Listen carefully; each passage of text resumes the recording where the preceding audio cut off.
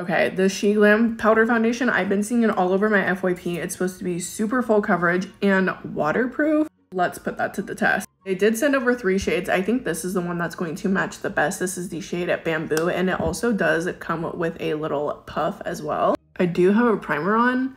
It does seem very, very full coverage.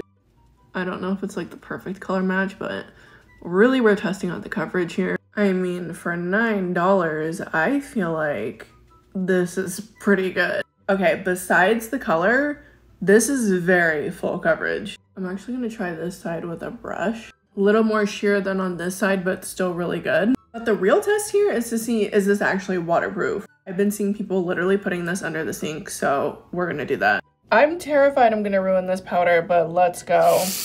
Oh my god! Completely dry.